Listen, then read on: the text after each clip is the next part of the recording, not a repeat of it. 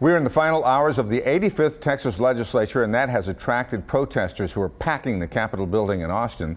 They're calling for lawmakers to undo the so-called Sanctuary Cities bill. But that wasn't the only commotion taking place inside. Channel 2's Phil Archer is in Austin covering this final day of the legislative session. He joins us live with the story tonight. Phil?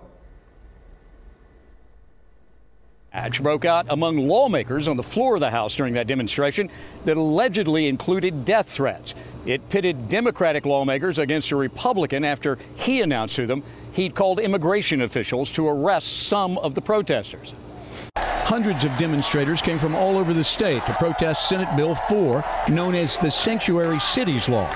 It allows local police to enforce federal immigration laws. We'd rather stand up and fight for it than stand down and conform to it.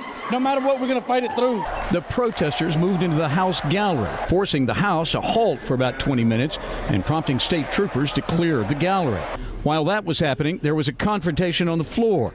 Irving Representative Matt Rinaldi announced to a group of Hispanic legislators that he just phoned immigration officials to detain some of the protesters. He had made a phone call to ICE that he was happy that many of these people were going to be deported. And they don't know if those folks are U.S. citizens or not. They were just brown. Rinaldi admits making the call. In a Facebook post, he said some protesters held signs claiming to be in the country illegally.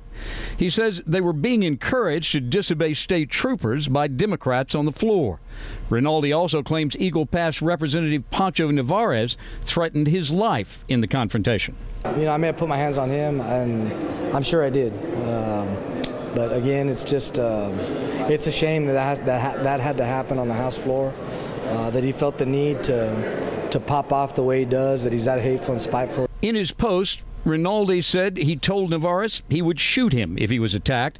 Rinaldi declined to talk with us after the incident. We just don't really have any comments on it. He claimed on the internet that he's now under the protection of state troopers. It's a good indication the fight over the Sanctuary Cities law didn't end with the governor's signature.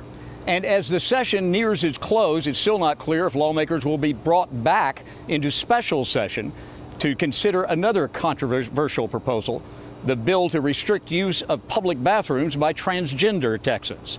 Reporting live in Austin, I'm Phil Archer, KPRC Channel 2 News.